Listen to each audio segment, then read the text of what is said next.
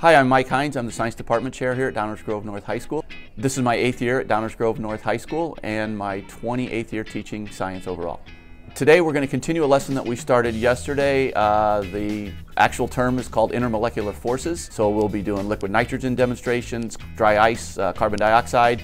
We were doing experiments while looking at London dispersion forces. So that's with something, we're looking at how weak bonds are between certain gases. Basically, Mr. Heinz was showing us how gases looked at a liquid form, so nitrogen, methane, oxygen. It was really cool.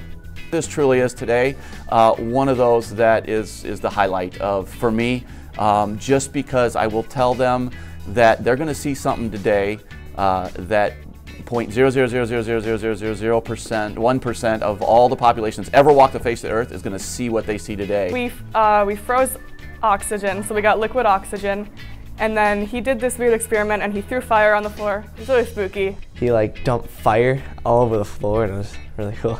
I don't know, I thought it was really cool and I talked about it for the rest of the day.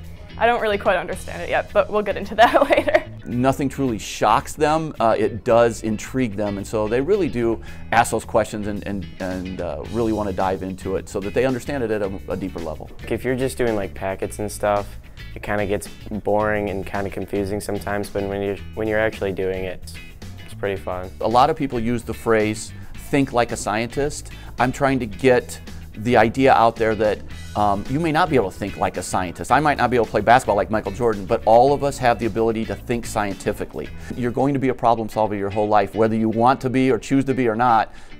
That's really what life is about navigating who we are, the interactions, but we try to get them to be as creative problem solvers as possible. Mr. Heinz is a really enthusiastic teacher. He brings a lot of energy to the class, and there's always just a lot of excitement around every day.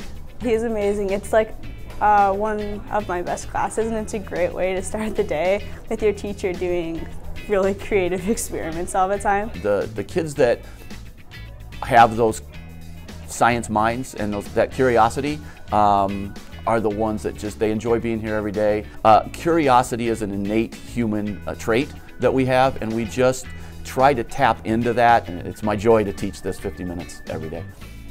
I look forward to this class every day.